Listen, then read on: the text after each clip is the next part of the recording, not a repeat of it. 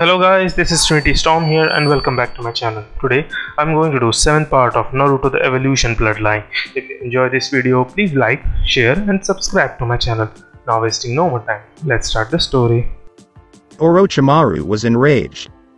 This much was certain. He was finally falling asleep after the brat refused his power, and he was already having nightmares. It all started when he tried to eat Anko in his white snake form.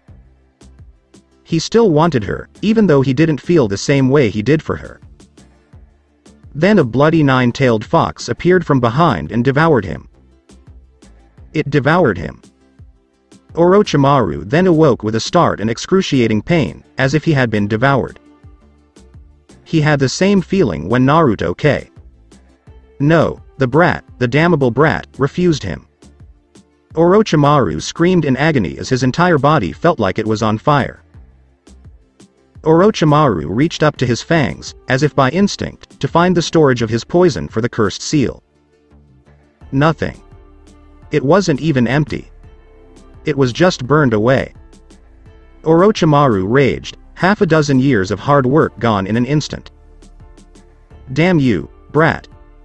Damn that blonde, blue-eyed brat. Damn it. Damn the seventh layer of hell for rejecting him. Anko was in pain, and that was about all she knew at the time. Nothing mattered any longer. Time, scent, touch, taste, or position. It was only her pain.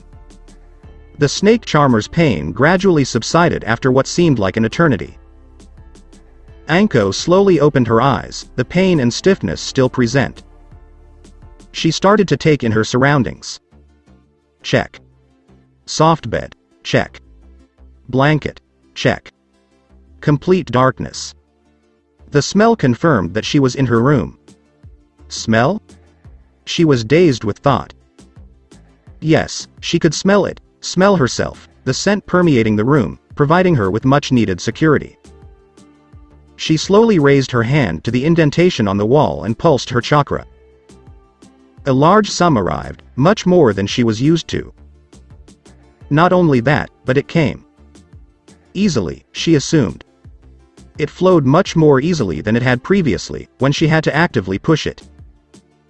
She didn't have time to think about it because the lights went on and Anko screamed in agony. Her eyes were filled with searing, white pain. What the hell did she do? Do you want to play glare with the sun or something? Anko realized a lot about herself as her eyes adjusted to her surroundings.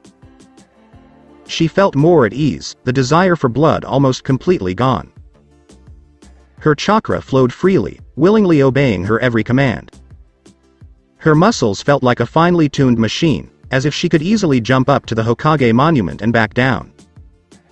Her senses heightened, and she was able to pick out every detail in the room. Even the minor, almost imperceptible pains she had as a result of her job as a shinobi, the pains that marked her dangerous life, had vanished. Anko inhaled deeply and almost gasped in surprise. She could smell the food she had eaten 2 days before. Of course, most of it was dango, but she could tell the difference just by smell. Dango, yum. Anko got back on track and attempted to get up, shaking her head. She got up easily enough, as expected. What surprised her was when she attempted to make room for her trench coat. Anko looked up, surprised. When did she arrive there? She was sitting on her bed one moment and 20 feet away next to her trench coat the next. She was even more surprised to discover that she could see perfectly during her near-instantaneous transition. There is no blurred vision, no lost time, no tunnel vision, nothing. Everything was as sharp as it had been when she hadn't moved at all. Anko walked to the door in her trench coat, hoping to get some answers from the blonde blob of energy she called Otouto, even if she never said it aloud. Anko opened the door, nearly colliding with Hinata, who was carrying a large tray of food at the time. It appears that the poor girl wanted to bring her food. Anko's drool nearly turned into a river. She hadn't felt so hungry in a long time. Anko gulped the saliva down quickly, looking at Hinata the way a starving tiger would see someone keeping food away from it. Hinata, wisely, handed her the tray and stepped back. The grand battle of Anko vs. Food tray began immediately, with Anko completely demolish the mighty food tray. When the big fight was over and Anko had cleaned herself up enough to look presentable, she picked up the tray and went to the dining room, where she could smell even more food. Anko began salivating once more. When Anko entered the dining room, everyone's attention was drawn to her. Hinata had already made her a second serving of breakfast. Naruto gave her a friendly smile before swallowing his food and speaking to her. "Nei-chan, hello there. What are your thoughts? I hope the furball didn't bother you too much. Please take a seat and order some more food. You're going to need it." Anko didn't need to be told twice before digging in. She would have been astounded by how much she ate if she was capable of thinking beyond food now. She ate quickly, without even feeling full. And the food was delicious. It was the best she'd tasted in a long time, her tongue tingling with the various flavors. When Anko had calmed her rumbling stomach enough after more than an hour of crazed feeding, she cast a questioning glance at Naruto. "What's going on, Gaki? I no longer recognize myself. How did you find the unsealing?" Naruto gave her a warm smile before responding. "Well, Anko, I'm pleased to report that everything went swimmingly. I managed to break your seal and connect Kyuubi to you. Given that you now share my Kekkei Genkai, he should have greatly improved your body. Even if you have a different perspective. Kyuubi gave me a penchant for foxes, while you have a penchant for snakes. You will most likely develop different abilities, but everything else will remain the same. You're now my sister. My younger sister." With that last statement, Naruto gave Anko a mischievous grin. Naruto continued, ignoring the daggers Anko threw at him. "The point is that Kyuubi reversed all of the negative effects of the stupid seal and restored your body to its original state. Of course, that was unpleasant, but it should pass. That explains some things, but how long have I been sleeping? I ate almost my entire body weight in pancakes, dango, eggs, and onigiri. Really, brat. What else is happening? To begin with, you only slept one night. Kyuubi wasted a lot of energy by jump-starting our bloodline, which you just got back by chomping down all that food. Don't worry, our metabolism is insane. Nothing is wasted, and you don't gain fat. You're going to have to cut back on the dango and eat a lot more meat now. Whether we like it or not, it is now necessary for us. You'll also need to practice chakra control, primarily to get a better feel for it. Kyuubi told me that your seal had really messed you up. He said you couldn't draw more than half your chakra safely. You'll probably need a day or two to readjust now that you're fixed. Your reflexes and senses come next. We have sharp senses like the Inuzuka, but ours cover the entire collection. You'll have to work on them a little more, Kyuubi says, because you've subconsciously tuned them down to avoid sensory overload. Last but not least, it's strength training. If you thought we'd be the only ones training, you'd be mistaken, Nei-chan. You just opened a can of whoop ass and now you have to learn how to use it properly. It will, however, be entertaining. Well, for me, because you'll just get beaten up. Naruto's face was etched with a feral grin that made everyone cringe. Don't worry, Nei-chan. I'm not going to kill you. Hopefully. Unfortunately, you will not be able to use chakra while I am going all out against you. Are you ready for boot camp from hell? Bawahahaha. This time, Team 8 as a whole laughed at Anko's misfortune. Or at least until Naruto intervened. What are you laughing about? We'll work twice as hard. We can't let my adorable little sister outperform us, can we? Naruto's statement was met with groans. Naruto, it was little known, enjoyed training as much as, if not more than, Lee. Couple that with a sadistic sibling who was obviously rubbing off on him, and he redefines the term, rough love. How are we going to train now?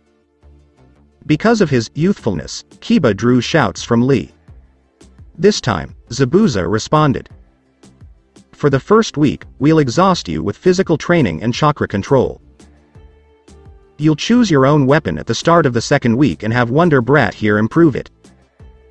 Zabuza made a motion towards Naruto.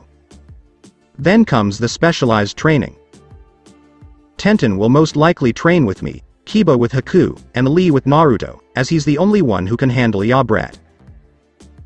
Tenten interrupted them all at that point because she had just realized Zabuza had said something about picking their own weapon and Naruto would be improving it. She jumped at him, grabbing his hands and repeatedly asking him what he'd make for her. Of course, the event made everyone sweat, except Lee, who was screaming about flames of youth. Zabuza was irritated by the interruption but carried on. Shino will most likely train with Anko, while Hinata will train with Kurenai. Of course, the opposite is also true. After you've finished here, we'll begin with a good warm-up while Naruto shows his Imouto the ropes. The glare made Zabuza laugh. So, once your stomachs have settled, let's get started. We've got a lot of work to do, so keep up. An hour of relaxation and random conversations passed before Naruto stood up, followed by Anko. Imouto-chan, come on. Allow your Aniki to demonstrate the works. As Anko screamed bloody murder, Naruto had no choice but to flee. Naruto escorted Anko to their usual dojo. He came to a halt and nearly stopped her with one hand. Okay, sis, let's get to work on a few things. We'll begin with wall walking and progress to chakra control exercises. Remember, you now have more than twice your chakra, so don't push it, okay? Then it's reflexes training, and I hope you're up for it or your trenchcoat will be dust. Anko mumbled slightly before beginning the chakra control training. Of course, having done them before, it was second nature to her. It was simply tedious to repeat them all. The ease with which the chakra flowed outwards, on the other hand, never ceased to amaze her. She felt raw power at her fingertips and realized how badly Orochimaru had screwed her over. She was almost to the top of the wall when she heard a voice in her head. Looky here, Chibi Hubby-chan has pretty good control. It doesn't appear to be a waste of time. Anko yelped in surprise before losing control and collapsing on her ass. As a camera flash blinded Anko, Naruto on the other side of the dojo laughed. Anko tripping over herself during basic chakra control? Priceless. Gaki, what the fuck? What was that ruckus? Naruto laughed even harder before attempting to speak. That was most likely. He. Kyubi. Ha ha ha. Oh god, my ribs. Kyubi? What the hell happened? What did you do to me, you damned thing? Anko was officially terrified. It's not every day that you learn a demon lord. No, the demon lord can speak to your mind. I had to infuse you with Yukai in order to break the seal. Kyubi's Yukai follows him wherever he goes. He can be annoying at times, but when he has something to say, you better pay attention because there will always be a reason. That, or he may decide to play a prank on you. You'll never know. The fox is far too talented for it. He's also a jerk. If he starts complaining, enter your mindscape and create some vixens or family-sized rabbits for him. He'll stop talking. Oh, that's wonderful. In my head, I have a perverted, perpetually hungry giant demon fox. Meanwhile, I must begin chakra control from the beginning. Whoop-dee-fucking-do. Naruto laughed at his sister's antics before assisting her with her exercises. Meanwhile, Zabuza was torturing training the remaining rookies. Even Lee had grown tired of the sadistic journal. What was the high point of it all? He forced Kurenai and himself to complete the training. Her expression was extremely amusing. Nonetheless, she swallowed her curses and followed the rest. Zabuza worked them to the bone with everything from running circles around a forest clearing to push-ups, sit-ups, crunches, and whatever else he could think of. Even he was getting a good workout, which was saying a lot. He was pleasantly surprised by the genin, who were able to keep up. They grumbled, of course, but they didn't give up and quit. They kept going, no matter how tired they were. This was a lot of fun. Naruto had his sister sharpen her reflexes the next day. Taking a page from her playbook, he did it by throwing tens of kunai at her at random intervals and from various angles. When you combine a kunai cage bunshin with Naruto's reserves, you get a training regimen that would leave most Junin dizzy. At the very least, Anko recognized and loved the regeneration she received. She could be skewered 1 minute and jump right back up the next. Things became difficult for Anko on the third day. It was time for her to practice her Kekkei Genkai, which meant a no-holds-barred fight with Naruto. Mostly no-holds-barred, because Anko was forbidden from using her chakra, putting her at a severe disadvantage. Anko swung her fists at Naruto. Naruto simply leaned back to an incredible extent before his right foot rose from beneath Anko and threw her back. He then did a handstand and improved it with a spinning kick before jumping up and righting himself. With sadness, he looked at Anko. "Anko, please get up. Don't tell me you've got nothing else. Is this the woman I adopted as my own sister, the woman I swore to protect with my sword? Or are you simply an Orochimaru stooge?" Anko growled in response to the insult, struggling to get up, but her body refused to cooperate. "I'm trying, believe me. I'm trying, but you're making it difficult. It was never supposed to be easy, Anko. Don't you say that all the time? Or are you just a liar? After all, you do take after a snake like Orochimaru despite your purported hatred. Shut up, shut up, shut up, shut up, shut up." Anko raged, her rage almost overpowering her conscious mind, which she was doing everything she could to avoid. "You see, Anko, that's your issue. You're up against it. You're going against your instincts. Anko, we're predators. We are warriors. You will be weak as long as you ignore your instincts. If you want to silence me, get off your ass and make me." Anko's chakra flared as she slowly stood up. "Didn't I tell you to stop talking? I'm going to kill you, fucking brat." Anko resumed her previous position, oblivious to the changes taking place within her body, changes that Kyuubi did notice. Her eyes slitted like a cat's, allowing her to see better, and her bones relaxed and shifted. She no longer had the large, long bones of a human. Instead, her bones resembled the body of a snake, including her arms and legs. Muscles covered the new skeletal structure, increasing strength. Kyuubi laughed as he spoke with Anko. "Now let's see how the brat treats you, Chibi Hubby-chan. Go get them." Anko charged at Naruto with a grunt, her new limbs striking out much faster than before, with whip-like clawing motions that drew blood with her newly sharpened nails or precision jabs that could break bones and dislocate arms. Naruto smirked, falling on the defensive, leading Anko on even further.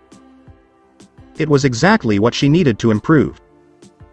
Naruto evaded most attacks by blocking, parrying, and weaving, leaving only a few claw marks on his arms from Anko's lashing nails. Of course, the fact that his skin could easily stop a kunai meant she either channeled Futon chakra or, more likely, activated a shortened version of his own claw ability. Naruto then lashed out with a kick, taking Anko's breath away from the strike to her sternum.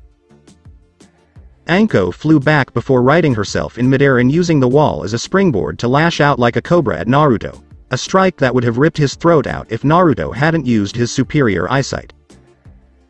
Even so, Naruto narrowly avoided the worst, only having his eyebrow literally ripped off. Before bringing out the big guns, Naruto cursed. He quickly formed his claws, fighting Anko once more, pushing her to the wall and forcing her to evolve. Anko's sharpened nails grew bigger and bigger, until they were only slightly shorter than Naruto's. What they lacked in size, they made up for in incredible speed and sharpness, which Kyuubi was quick to warn his original host about. Before disengaging and jumping back, Naruto received a slash on his forearm. Slowly bringing it to his lips, he licked the blood away. Naruto glared at Anko, the taste of his own blood on his lips, promising one of two things. Either a quick death that you wouldn't notice until the Shinigami bagged you up, or a slow and painful death that you'd beg the Shinigami to come and bag you up. Naruto's features changed to a more animalistic configuration with a feral roar, his eyes becoming bloodshot and slitted, muscles bulging, nose flaring open, ears sharpening, and skin becoming more rigid. Naruto was in combat mode in seconds and charged Anko. Shouts, screams, and yells drew everyone's attention outside the steel and granite-reinforced dojo. Jiraiya stopped Tenten from opening the door, concerned for her teammates' safety. It is now their battle. If you interfere, they'll gang up on you. Let them figure it out. If that kid has half Kyuubi's tenacity, he won't die even if he's put through a meat grinder. Let's let them work it out like siblings. I'm guessing this is just a friendly match, nothing to be concerned about. Sennin, the elderly man, spoke up. Of course, if he had been watching the fight, he might have sung something different. Naruto and Anko's little scuffle took hours to resolve. By the time they got out, they were both covered head to toe in blood and fading scratches, had about 75% of their clothes ripped to shreds, were exhausted, and sported identical huge grins. Hinata sighed when she saw them and went to get them a new outfit. While the food was being prepared, Anko took the opportunity to flaunt her new, kick-ass claws.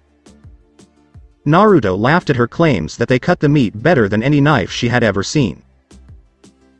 The week progressed slowly, with most people increasing their physical and chakra workouts, and Anko and Naruto engaging in intense, all-out fighting. By the end of the week, Anko had acquired her heat sight, which she displayed incredible talent in, as well as poisonous fangs and her own version of Naruto's armor ability. Anko's armor was more reminiscent of a snake's scaly skin than Naruto's, which was mostly large plates interlocking with each other. Kyuubi hypothesized that the powers adapted to the owner's thinking. Naruto was a force to be reckoned with, relying on his strength first and his speed second. As a result, his version was designed to allow him to withstand massive punishment and tire out the enemy before disengaging and quickly dispatching the tired enemy. However, in Anko's case, a lack of speed and finesse would be disastrous, so Anko's skin evolved to provide as much protection as possible while maintaining maximum maneuverability. Naruto eventually granted the three new members access to the armory as the team progressed. Tenten squealed with delight before entering, while Kiba smirked. Lee politely refused, but Naruto dragged him along anyway. Once inside, they noticed that the walls were lined with various weapons, ranging from the more common, such as wakizashi and tanto, to the more exotic, such as polearms and even a tetsubo, a metallic staff with a thick spiky, business end. Tenten was about to leap at them when Naruto stopped her. Tenten, I know you adore them, but please exercise some restraint. Aside from that, there are the basic weapons. While they are all of high quality, they are all average in every other way. Come with me to my personal stash. With these words, Naruto led them to the next room of the armory, one of the few that the new members had not yet visited. It was the largest room in the house. It had a library covering one wall and a desk in the corner. There were several scrolls and books with calligraphy supplies on the desk. A few weapons were hung on the walls, and a samurai-style armor was displayed on an armor stand. Naruto took advantage of the opportunity to educate them. While I am not as good a seal master as the Yondaime was, I am good enough to be able to improve some weapons. I've got some of my failed and successful experiments in here. A few of these experiments are dangerous in the wrong hands, which is why I won't let you in. It has the potential to be lethal for you, which I obviously do not want. Wait a second please. Could you come over here, Haku? As Haku approached Naruto, he took a katana from the wall stand. Its sheath and hilt wrapping were both a gentle light blue color. The Tsuba, guard, was a snowflake-shaped silver star. He presented it to Haku in slow, almost reverent motions. This is possibly the most difficult weapon I've ever had the pleasure of creating. I finished my freezing array and applied it to this sword in 2 different places. Here are the technical specifications for this work of art. This blade, like all of my works, will not rust or blunt. It is made of chakra-conductive material, making it simple to use futon. I've also added an advanced storage seal to the blade, which is already filled with water and ready to use with your techniques. The freezing array can force you to use a Hyaton almost immediately or give your opponent frostbites. Another seal can be found on the blade's butte. This one conceals a chain with a crescent blade at its tip. While it is sharp, it is best used to wrap an enemy in it and freeze them via the array on it. You can also control the length of the chain using my advanced storage seal. All that remains is to lock your chakra so that no one else can use it and to give it a name. Haku and Zabuza were taken aback. This weapon was a work of art. Tenten was almost ecstatic at the prospect of receiving such a weapon. After all, if he can do all of that with a sword, there will be no limits. Sharp and pointy weapons, please. Not to mention that he mentioned an advanced storage seal. Tenten almost fainted at the possibilities Naruto was hinting at. Lee was astounded as well. Who knew seals could wield such power? Shino, on the other hand, was overjoyed. With such a potent weapon, Haku's safety was all but guaranteed. Kurenai was envious of the weapon and wished she could get something as good as it, whereas Hinata was far more envious. After all, she was Naruto's girlfriend, and Naruto was supposed to get her the best weapons. In retaliation, she'd make sure to save him a good pout. Anko laughed. Haku was always good for speed practice, and with this blade at her side, she'd be even better. Naruto took the lead once more. Now I'd like you to look around and let me know if you see anything that piques your interest. If not, give me an idea and I'll make you a weapon, okay? Oh, and don't even think about touching the black-sheathed sword. Understood?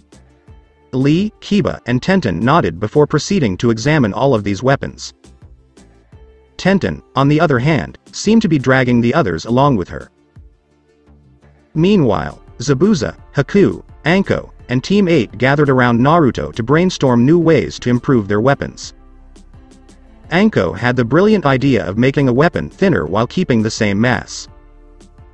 Paper-thin weapons with the original's mass?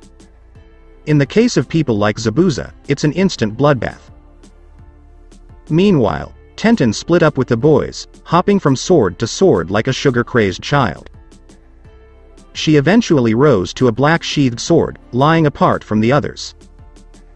As far as she could tell, it was beautifully crafted. She weighted it slowly and tentatively, finding it to be perfectly balanced. So, why did Naruto warn them to stay away from such an expertly crafted sword? He's just being dramatic. There's nothing wrong with this beauty. Tenten had a thought. She unsheathed the blade slowly. It was a stunning, gleaming black blade. A small red dragon, almost burning with power, was engraved on the blade's base. Tenten's gaze was drawn to the black-wrapped hilt, which she grasped. She then turned to look at Naruto. What's the matter with this blade, Whiskers? It's ideal. Everyone saw Naruto's eyes widen in fear before he screamed. No. He didn't make it to Tenten before she was swallowed up by a black and red chakra so powerful that it could be seen with the naked eye. Tenten screamed in pain as the burst of energy knocked everyone back. Tenten collapsed in a boneless heap after the flaring power stopped for a few seconds. Naruto desperately tried to untangle her fingers from the hilt of the blade, but it was impossible. Hinata and the others rushed to his side, all concerned for Tenten's fate. Damn it, I told you not to touch it, Tenten, and now there's nothing I can do. The sword has the potential to kill or consume her. Damn it. Could you take her to her room and give her some medical attention, Hinaheim? I consulted a demon lord and a pervert. Anko, follow her. If worst comes to worst, kill Tenten. If you have to, you'll know. Hinata initially nodded to Naruto's request, but then looked horrified at his request to kill Tenten. Lee, on the other hand, beat her to the punch as to why she had to kill Tenten. Because Lee. This isn't just any ordinary blade. It was forged with Kyuubi's Yukai and blood. A blade so dangerous that not even I dare to touch it. The blade, while created after my fight with Kyuubi and thus not evil, has attained a level of semi-intelligence. It will naturally want to cut things because it is a blade. When you combine that with Kyuubi's natural thirst for blood, you have a very dangerous blade. If Tenten is unable to control the blade's desires, it will either overload her body with Yukai and kill her, or it will consume her mind and soul, turning her into a soulless murderer. Lee and the others had just realized how much Naruto was hurting by admitting it. Anko understood why Naruto asked her to keep an eye on Tenten, because she was the only one who could fight a demonically possessed blade overrun by Yukai. Anko couldn't even begin to comprehend the weight Naruto placed on her shoulders by entrusting Hinata to her. Anko knew Naruto would want nothing more than to be there and do it alone, but he needed to consult the only two beings he could about the possibilities and potential solutions to this messed up situation. Anko quickly nodded and picked up Tenten before heading to the sleeping quarters with Hinata. Naruto motioned to Jiraiya, who had managed to copy a few of Naruto's own seals onto his notebook, to take a seat. After that, he simply pushed the rest of the people out of the room before forming a cage bunshin whose sole purpose would be to vocalize Kyuubi's suggestions so Naruto wouldn't have to speak twice. The two seal users and the Demon Lord imbued clone quickly began discussing possible actions. They had come up with nothing after a few hours, not even a definite way to subdue the blade or free Tenten from its grasp if she lost. A soft knock caught their attention. Naruto went to open it, seeing a terrified Hinata behind him. Fearing the worst, Naruto grabbed her by the shoulders and asked her if Tenten went on a killing spree or died. Hinata barely managed a negative response to the barrage of questions. She responded to Naruto's subsequent question about what happened with something that shocked him. I checked Tenten-san with my Byakugan to make sure I hadn't missed an internal wound. Tenten-san, on the other hand. She's developing a secondary chakra system. Jiraiya, Naruto, and even the Kyuubi-possessed clone all exclaimed loudly. Hinata, on the other hand, kept up by reporting what she discovered. This secondary chakra system is similar to yours, Naruto-kun, but smaller and weaker. It's also intertwined with her regular one, like two linked vials that are also separate. Her normal chakra bleeds out into this new chakra coil, but the opposite is not true.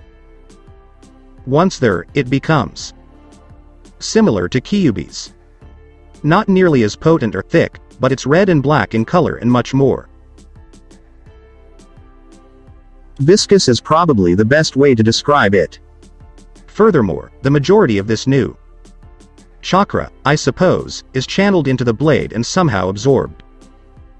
What's going on with Tenten-san, Naruto-kun, Jiraiya-sama, Kyuubi-san? It was one of the few times Naruto had been astounded, and even fewer times when neither of his companions could provide an adequate response. Naruto couldn't help but be curious. What kind of power has he bestowed upon the world? What sort of curse did he inflict on Tenten? Needless to say, the group of 4 people was now attempting to solve the mystery of Tenten's sword. Meanwhile, outside, Zabuza was looking at the 2 genin under his watch with almost no mercy. He decided that whatever was wrong with Tenten shouldn't stop the others from improving. Instead, it should be used to motivate them to improve their skills. Alright, brats. Because the bun girl is gone, you 3 will have to work twice as hard to fill her shoes. Got it? Now Wonder Brat has told me what he wants you 3 to learn. He said, those fangs over there, pointing to Kiba, and the little furball, pointing to Akamaru, should work on their speed. You 2 are excellent combo users who are also quite strong. You simply need more speed, a suitable weapon, and some ninjutsu. Go to the side, huddle up, and decide on your specialties. You're obviously a taijutsu and scout expert, but you might also be good at assassination. Now back to your case. With raised eyebrows, Naruto advised that since you couldn't use chakra, you should focus on other things. Meditation, traditional shinobi tactics, strategy, and, of course, taijutsu and your weapon of choice. You're pretty good at taijutsu, and I can't teach you any more, but your weapon I can help with. Also, the Gaki mentioned something about you using physical and spiritual energy separately, but I have no idea how you're going to do it. So, until the Wonder Brat arrives, we'll work on things to help you get by. Zabuza continued, allowing Lee to absorb the information. I may be a Zanbatu specialist, but that doesn't mean I don't know how to use other weapons. So, we'll go back in, find you a proper weapon to wield, and then head back out for training. One word of caution, Gaki. If you thought my training you the previous week was bad, wait until you see what I'm about to do to you now. I'm going to make you beg me to stop, work you to unconsciousness, and then some. So go choose your weapon and get ready, because there's no turning back now. Now, buckle up and let's go. We're destroying daylight. When Lee and Zabuza returned, they went into the armory to look for a weapon suitable for Lee. Lee, for one, refused to use a weapon because it would dampen his flames of youth, as he repeatedly yelled at Zabuza. Of course, it's difficult to say no to Zabuza when he's pissed as hell. Once inside the armory, Zabuza began selecting weapons for Lee to try. He progressed from the small and quick tanto to the more adaptable wakizashi, katana, chukuto, and even o-katana. Nothing suited the genin in green. After being disappointed, he moved on to Zanbatu and spears, where he discovered that the kid had better instincts for wielding. Zabuza discovered the best weapon for Lee's instincts after much, and I mean much, trial and error. It was a magnificent polearm, with a steel pole that was more than 2 meters, 6 feet 6 inches long in total. The blade was curved and thick, designed to slash through arms and armor alike, and the bottom featured a steel orb with 2-inch-long spikes. While unadorned, Lee and Zabuza both understood that this weapon was designed for use and abuse. Of course, Lee asked Zabuza why that weapon suited him best, not so calmly, but you get the idea. Because Gaki, you're one of the few people at your age who can actually lift this, which is important because you need to get used to it. It also fits your fighting style. While most people would assume it is slow because it is heavy, I can easily see it moving very quickly in the right hands. Aside from that, you actually have talent in using this, and it will temper you. Temper me? Zabuza-sensei? The fires of youth should not be quenched. Yosh. Zabuza sighed in reply before responding. That is why you aren't as strong as you could be. While your flames of youth are beneficial for training, you must also learn to control them. Otherwise, you will become a danger not only to yourself, but also to your friends. This weapon necessitates a high level of concentration and control. You're anything but focused and in control right now. Your emotions have complete control over you, just like any other animal. Instincts are useful. You need them. But you must also control yourself and your actions.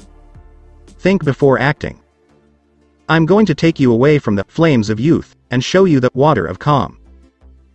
Take up your sword and follow me. I'm not sure I can teach you even the fundamentals because you have so much to learn. Move now.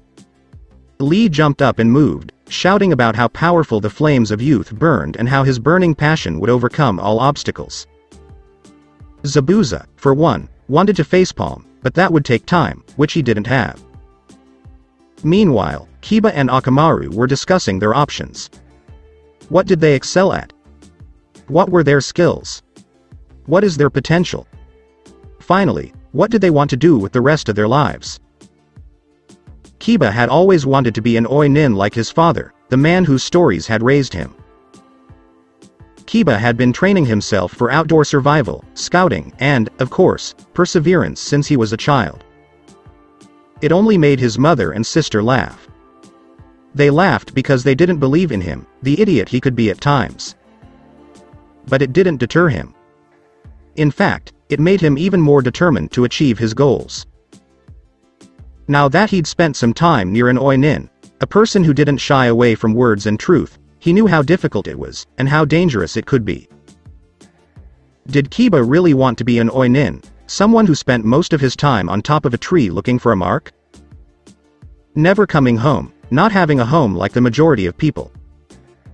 Would he be able to live like that? Haku had detailed how difficult and demanding her job as an Oinin was. How hard she had to work in order to get the mark.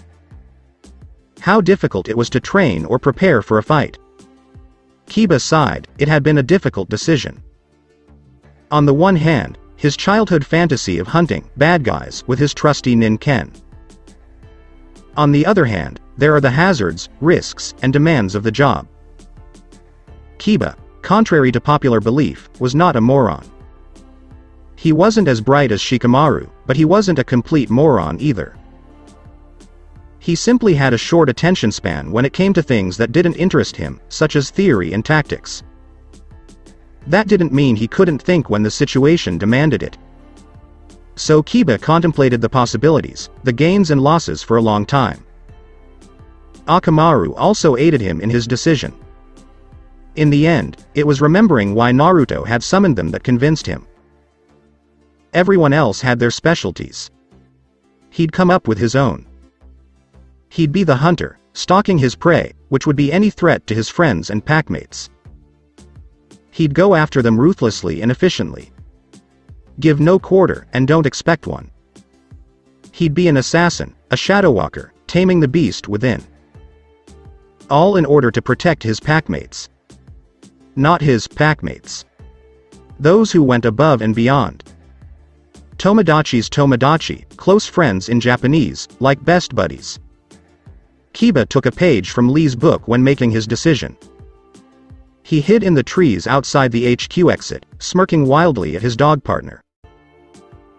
He'd be well on his way to becoming an effective hunter if he could surprise Zabuza, Haku, or Shino, all of whom were admittedly extremely alert. If not, practice makes perfect. Kiba was warned by Lee's shouts of youth and whatnot that his prey was approaching. As a large shadow emerged from the cave, the hunter tensed. Tenten was in pain. She'd been in pain a few times before, nearly all of them as a result of a fight with Neji. Damn bastard may have been her childhood crush, but after he seriously injured her in a spar, she had very few feelings for him. Especially since it was always fate that declared it. When Tenten opened her eyes, her train of thought came to a halt. She had no idea what that place was. It wasn't above ground, for sure. She was in a subterranean dome. It wasn't a dome, she realized, but a massive sphere. She was inside a massive sphere, so large that her eyes couldn't see the top, but she knew it was there. There were weapons all around her. Weapons of every shape, size, and type. Weapons she'd never seen before. From heavy, double-edged, straight monstrosities, Zweihander, to short, elegant curved daggers. Tenten realized there was no one around her and no way out. She, of course, reacted. Where in the world am I? Tenten heard her voice reverberate on invisible walls, distorted and louder, making her scream from the pain in her eardrums. All things considered, she didn't expect to hear a voice respond to her. Of course, you're here. It had an arrogant, deep baritone voice and even more arrogant speech. Tenten turned around to face the voice and saw a giant of a man. Dressed in all black with red decorations armor, resembling a samurai but much, much more decorated, as if it belonged to the emperor himself. His posture exuded arrogance, superiority, and suppressed bloodlust. The decorations on the man's armor were dominated by a blood-red dragon. The second most prominent figure was a black fox with 9 tails, its fearsome visage seemingly battling the dragon, while also made out of the dragon's unpainted armor. It is in short an optical illusion, like a drawing of red lines that roughly form the outline of a black fox. Only the lines are actually dragons. Hope that helps picture it better. A sword was sheathed on the man's left side. The grip was covered in black leather, and it was sheathed in a pitch-black sheath. The person continued in the same arrogant tone. "You are my proprietor."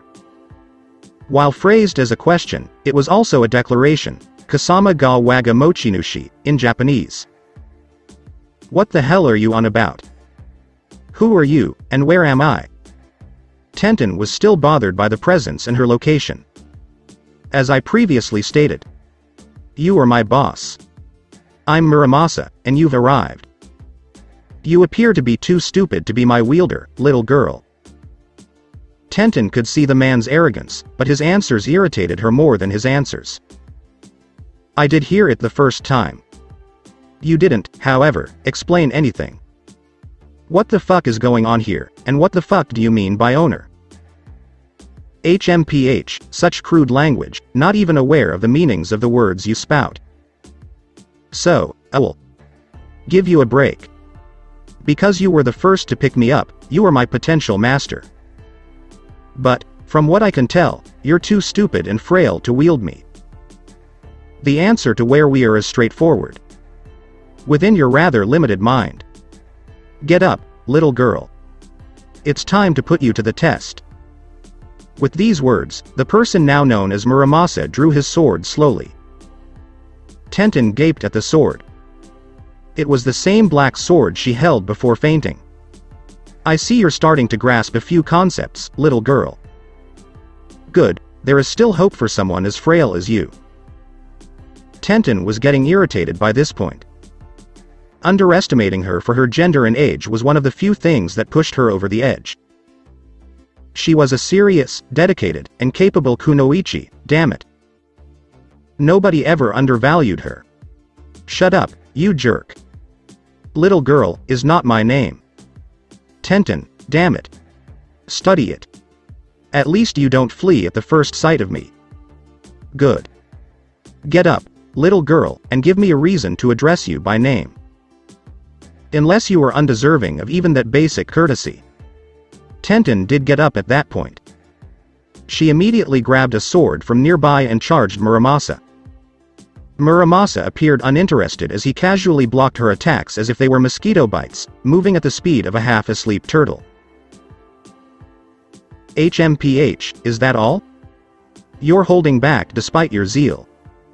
You cannot defeat me in this manner. Is it because, despite my insults, you have no reason to fight me? Is that all? Tenten was forced to pause by Muramasa's words, at which point she realized two things. First, he was correct, and second, she was not tired. Swinging a sword wildly causes fatigue no matter how little one fights. Tenten's arms, however, were empty. As if she had just awoken from a deep slumber. It was then that she considered Muramasa's words about this place being her mind. She rose slowly from the tumble Muramasa had sent her into. Let me clarify something. This is Muramasa, and you are inside my head. You speak as if you were an object, arrogant as hell, but an object. The only thing I can think of to compare you to. Tenten's eyes widened as he considered the implications of the new discovery. The sword, Naruto warned us not to touch. Muramasa gave a barely visible nod, much to Tenten's surprise. You are correct. My name is Muramasa, and I am the Black Sword. Tenten filed that away. She'd think about it when no one was chopping her to pieces for no apparent reason. Alright, now that we've settled it. Why must I fight you? Simple. Superiority. Muramasa continued in response to Tenten's incoming question. Why does a man ride a horse instead of the other way around?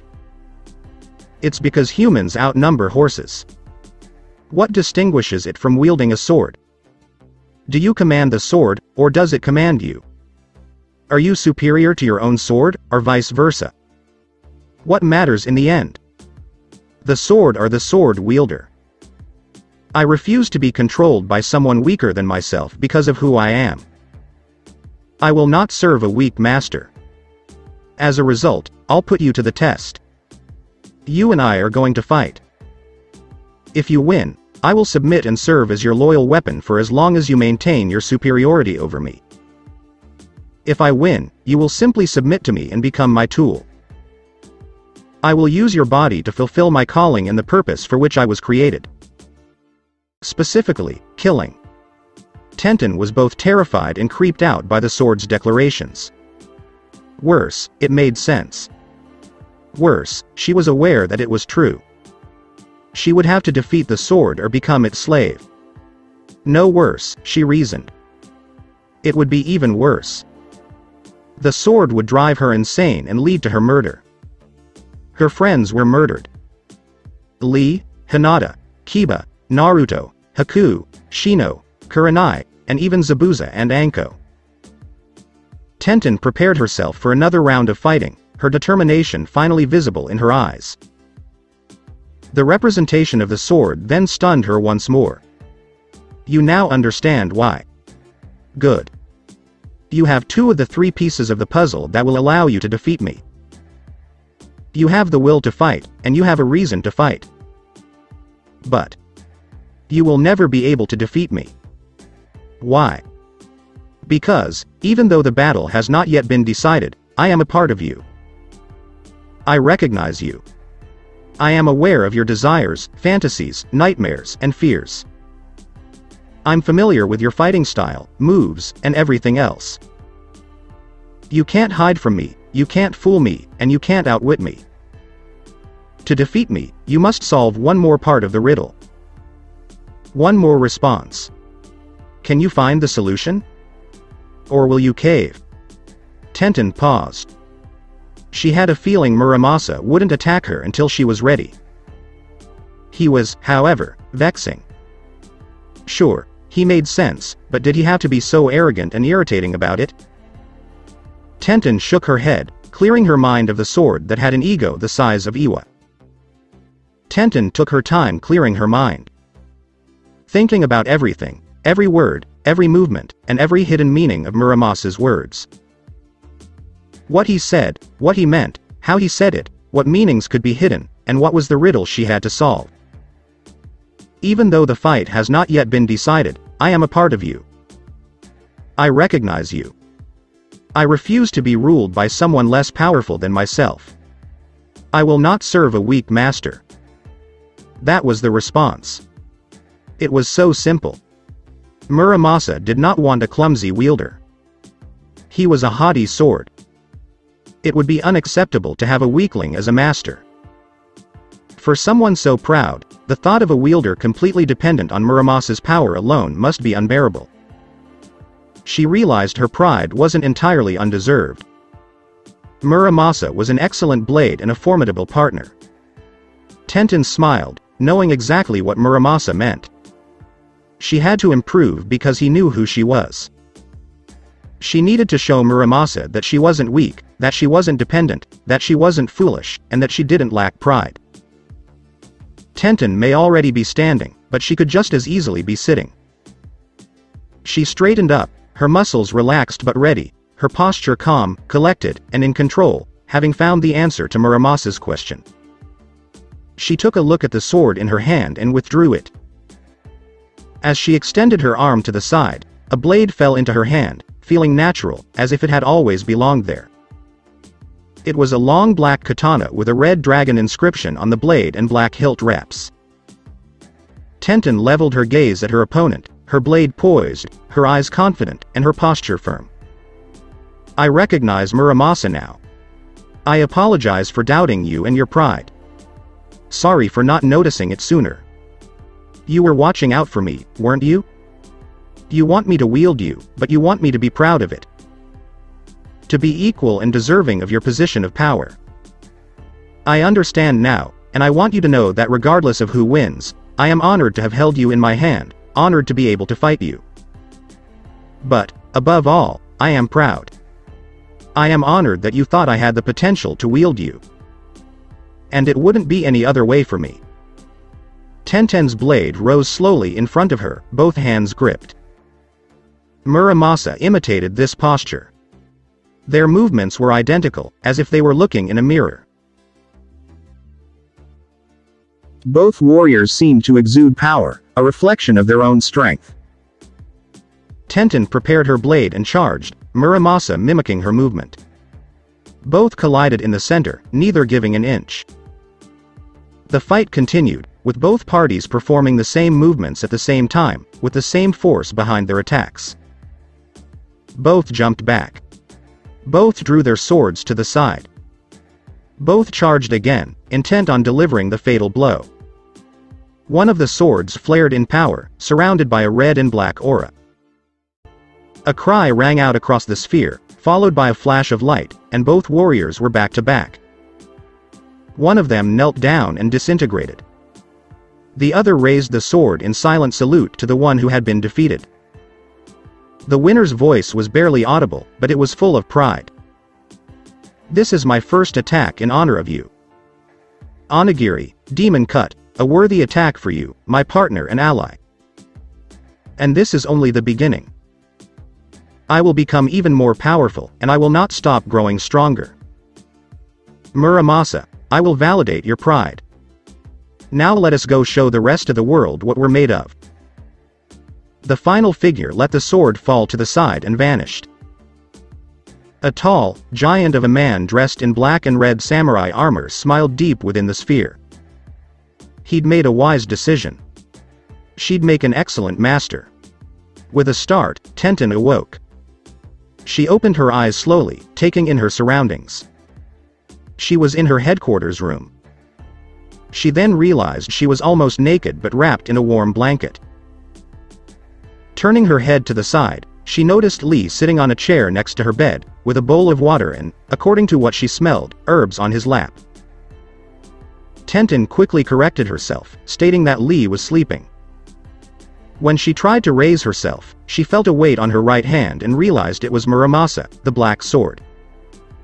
It appeared to be soothing? No, it looks like it's always been there. She felt a tug in her mind almost immediately, a strong desire to kill. Tenten raised her sword over Lee almost unconsciously before restraining herself. She let go of the sword while consciously lowering her arm.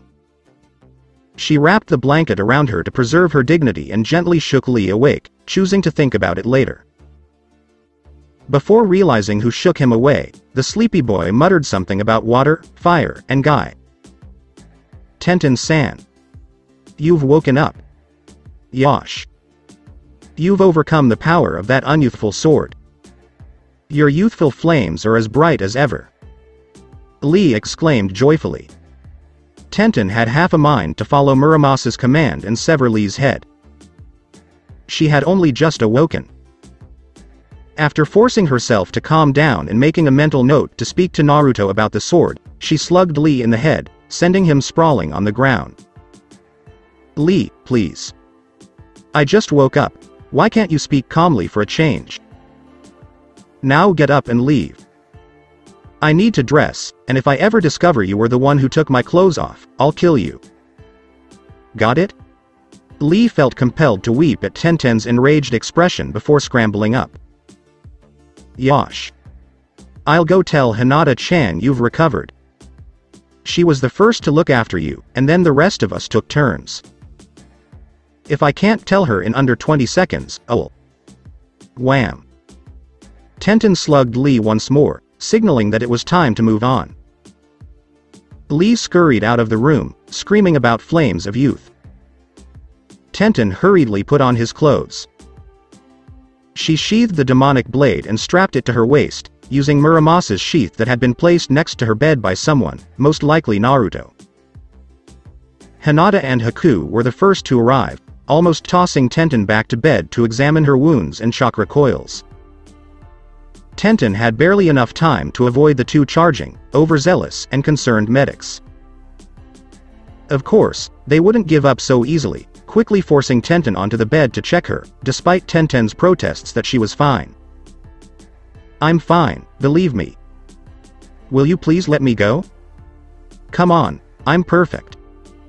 Tenten's cries were silenced when she saw Hinata's expression. Something had made her nervous. Hinata spoke in a calm, cool, and commanding tone. "No, you do not. Now shut up, relax, and let us do our work. Don't even try to get out because you have no idea what happened to you while you were unconscious." Tenten gulped at the seriousness of Hinata's voice. Tenten calmed down and let them examine her rather than infuriating her further. After what seemed like an hour, Hinata and Haku gave the okay for the weapon master to get up. Hinata sent Haku to get Naruto because he would be needed for what was about to happen. Meanwhile, Hinata was attempting to prepare Tenten for what had occurred. "Do you even realize what happened, Tenten-san? Do you realize you almost died, or worse, that you turned into a soulless killing machine?" Muramasa kind of explained it to me." Tenten continued after Hinata's obvious question. "The sword's name is Muramasa. I had to compete with him for superiority." Hinata groaned. "Tenten, that sword is unique, forged in the blood of a demon, and not just any demon, but the Kyuubi no Yoko. Do you get what I'm saying? Your body may be fine in your eyes, but it isn't in mine. Such weapons alter people. It has altered you. You're more aggressive now, more easily irritated. But that's just the obvious. You were changed on more than just an emotional level. You." At that moment, the door opened to reveal Naruto in his training clothes. He approached Tenten, and she could tell he was on the verge of kicking her behind right then and there. "Do you have any idea what you did, Tenten? What were you thinking when you grabbed the sword? Didn't I warn you not to touch it?" Tenten was upset with Naruto for yelling at her, not realizing her hand had moved closer to Muramasa. "So, fucking what? You left Muramasa in plain fucking view. If you don't want us to get these weapons, don't leave them out in the open. Better yet, don't make them at all, you fucking idiot." Slap. Tenten staggered back from Naruto's slap, stunned out of her rage. "Listen to yourself, Tenten. You're yelling at me for something you did wrong. Do you realize how concerned we were all? Do you know how I felt when I told Anko, yes, told her, to kill you if you became a thrall to your weapon? Do you know what the ramifications of this sword being unsheathed will be? Tell me, Tenten, do you have any idea what you just did?" The girl was taken aback by Naruto's words before realizing he was correct about her. She mumbled an apology before asking what had happened. Naruto rubbed his temples to relax before turning to face Hinata. "Hime, please explain to Tenten what happened before I explain her punishment and new responsibilities." Hinata nodded before taking a close look at Tenten. "Your body was unaccustomed to the yukai that the sword emits when you picked it up. In order for you to be compatible with the sword, it forced your body to create a secondary chakra coil system, wrapping around and communicating with your original one. Your chakra enters this secondary system, condensing and transforming into yukai, demonic energy." Tenten exclaimed, her eyes widening as she realized how serious things were. Yukai, on the other hand, does not revert to chakra to fill your coils, which almost killed you due to chakra exhaustion. The yukai itself flowed into Muramasa's sword, where it was absorbed. You look more like a Jinchuriki than a human now. Fortunately, the yukai within you is much weaker than any bijus, so it does not poison you or others. Its color is a mix of red and black, as opposed to the usual blue. Before taking the lead, Naruto nodded along with Hinata. "Muramasa was created from my own blood, which, as you may recall, contained Kyuubi. The combination of yukai, demon blood, and the calling of a sword to cut things could easily destroy your mind, turning you into a soulless killer. But the issues do not end there. Muramasa is a very powerful sword. If word gets out, you'll have people after your head and your sword in no time. While you do have an advantage, they may go after others to get to you. You'll have issues even in Konoha. For example, that damn Uchiha may believe he deserves the sword and attempt to take it from you. You can deal with him, but he will complain to the council about needing that weapon. Try defending yourself against these cretins. Do you want me to continue? If they discover you can use yukai, even if it is diluted, they will force you to have sex with any male clan heir they can find in the hopes of replicating it. They may try to force artificial insemination in the hopes of increasing the power of another Kekkei Genkei. Not to mention a certain warhawk who may try to kidnap you by staging your death, brainwash you, and have you and your children serve as loyal puppets for him. It will also attract other unscrupulous people, such as Orochimaru. Not to mention that many civilians will despise you as a result of my demon magics. Do you want more? It will draw attention to me in order for me to make more swords like that for them. Do you realize how much attention you brought our way? The wrong kind of focus. Naruto exhaled deeply and sighed. You are no longer permitted to use Muramasa in front of onlookers. Even so, only the most dire circumstances would warrant drawing Muramasa.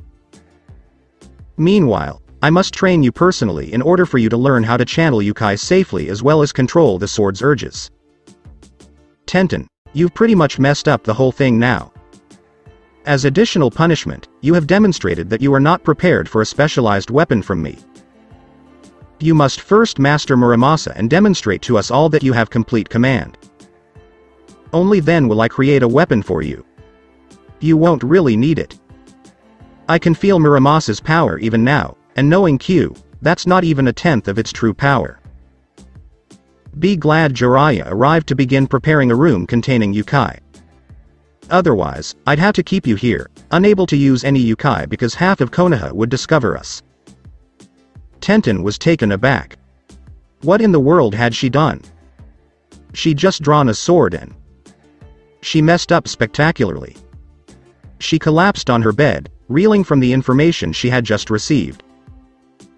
Now she understands that when Naruto says something, it is in your best interest to listen. Tenten ducked her head and did the only thing she could, accept her fate and failure. Naruto looked down at the defeated Kunoichi. Good, it appears you understand the scope of the situation.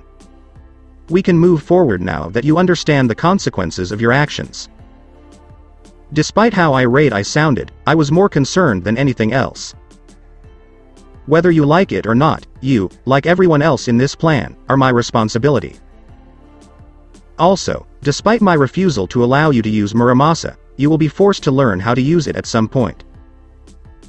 I need to talk to the old man and Arrow Sennin about what we can do to keep it under control, or at least out of the hands of the council. But with Gigi being so old, it'll be difficult unless we can find a replacement. Get some rest now, because your chakra is almost empty, despite how good you feel. Make another attempt to contact Muramasa, but this time do not draw the blade. You're acting more aggressively than usual, and we don't need any more messes today, what with Lee and Zabuza. Mumble about zealots wielding oversized weapons anyway, go back to sleep now. We begin training early in the morning. Naruto walked out of the room, his shoulders slumped, looking much older than he was. Hinata stayed a little longer to console Tenten about her blunder, knowing she needed it. As Naruto approached, Zabuza, Kiba, Haku, Shino, and Lee all looked up. Shino was the first person to speak up. Naruto, how is Tenten? Aside from physical condition. Not to mention that you appear distressed. Please share your burden with us. Naruto sat down and got a bottle of juice to calm down before telling everyone the news. It elicited several worried looks and curses. Even Lee didn't shout about youth, instead focusing on his teammates' future. When Hinata returned to the group, she placed her head on Naruto's lap and his hand on her hair, letting him know she was in the same boat as him and needed someone to comfort her. Anko and Kurenai, who had gone out to get food and weapons, later replaced the group. Anko came across a scene that was prime, with a capital P, blackmail material. Naruto sat on Hinata's lap, his arms wrapped around her, his face nuzzling her stomach, and he made a sound, sounding more like an overfed, overgrown, and overpetted cat than the war machine he usually was. Naruto actually purred when Hinata began petting his head. Naruto obviously allowed himself to be in that state because everyone else had left for their own training. Kurenai screamed, "Kawaii," waking the two lovebirds from their tender moment, and Anko had barely enough time to snap a photo of them. An event that made Hinata and, surprisingly, Naruto cry. A second flash of light guaranteed Anko even more blackmail. Meanwhile, Zabuza was instructing Lee on how to properly use his weapon, which had been renamed a Quan Dao, or Quan Dao, it's the same really, just different ways to write it. Lee could attack with both the bladed and spiked ball ends of the weapon, and the weight of the weapon ensured that the blows were devastating. The fighting style Zabuza was teaching to Lee was an adaptation of his own Zanbatsu fighting style named Flowing River. The principle was rotating in the same direction. The weight of the weapons made sure that the speed increased, as well as making it much, much harder to defend as the enemy's arms would grow numb within seconds from the violent attacks. The practitioner was later able to quickly reverse the attack without losing any momentum or speed, making it an insanely effective style, thanks to advanced physics learned through practice rather than theory. The enemy was essentially reduced to three options. Dodging the blow, which had the unfortunate side effect of the weapon increasing in speed, making it progressively harder to dodge, blocking the blow, which could shatter bones depending on the momentum of the attack, or taking the hit, which was even worse for obvious reasons. The style also used twirling of the weapon very close to the body in order to both defend as well as gather momentum before an attack. Lee was working hard on the style and Zabuza had to hand it to the kid, he was one serious hard worker. Lee would continuously perform the weapon forms adapted for use with his polearm from before dawn to after dark. The adaptation was mostly adjusting for the counterweight of the spiked ball as well as integrating it in attacks. The only problem? Lee's strength was so great that the weapon was showing signs of abuse from just 2 days of training. The strain on the steel was too much, and it was beginning to break. Zabuza chuckled inside. Konoha must be full of retards if they couldn't see how badass the kid could become given a fair chance, a fair weapona, and a fair sensei. Now that he'd gotten something above average in all three areas, he'd show them what it meant to be a prodigy. Zabuza was surprised to learn how much weight Lee carried, only to be shocked to learn that Lee was disappointed because he had run out of space for weights and couldn't train himself any further. Obviously, Zabuza had already assigned Naruto to make a few items for Lee. The first was a set of heavier weights that would affect the entire body rather than just the legs. The second item was a brand new weapon for Lee to use, one that would be able to withstand the abuse this time. Zabuza was quietly watching Lee perform the katas when Lee surprised him. Lee hit the ground so hard that he actually made a deep crater followed by a shockwave on a move that required a jump followed by a downward slash from the weapon as a sort of defense-breaking move. Think Dante's Helmbreaker attack to get an idea of what I mean. The much-abused weapon then broke in Lee's hands. Lee had recently become agitated. Naruto's life, Hinata's abuse from her family, Shino's lack of human contact, Haku's childhood, the team had shared the majority of their stories, tying them together as more than just teammates. They were brothers in arms, and what affected one affected the others. Lee felt a similar sense of camaraderie with his new team. Then came Tenten's new test, which gradually pushed Lee over the edge the more he thought about it. When Lee's kata reached its peak, something snapped inside of him, an anger he knew he had to channel somewhere. Some strange power surged within Lee, vaguely resembling something he couldn't quite recall, and with a war cry Lee smacked his Quan Dao on the ground. The results stunned Lee as well.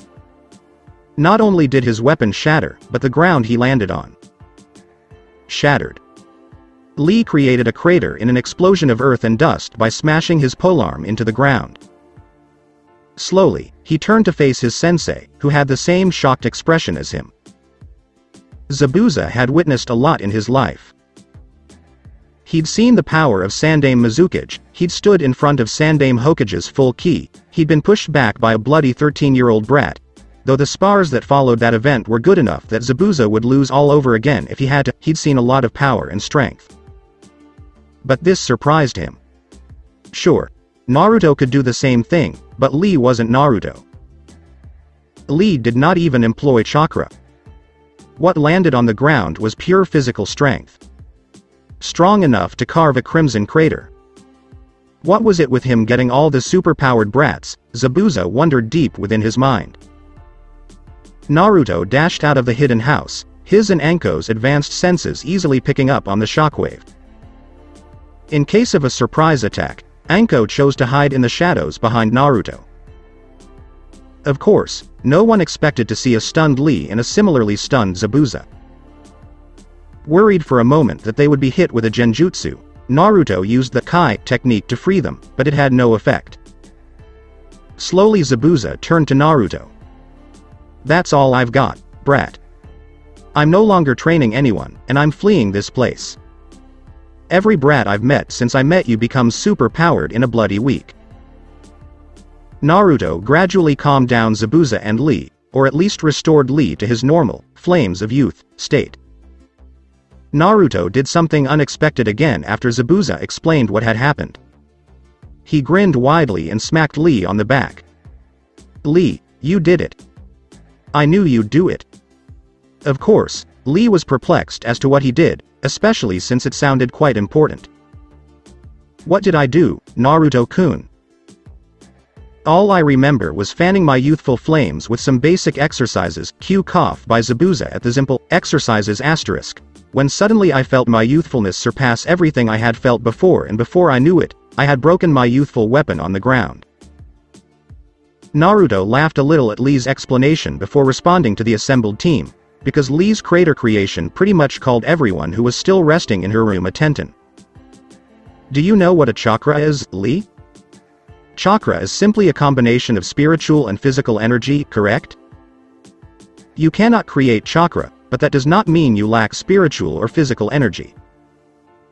In fact, both reserves are truly massive in comparison to our peers. Now comes the exciting part. Because chakras are made of both types of energy, they are very simple to use and control.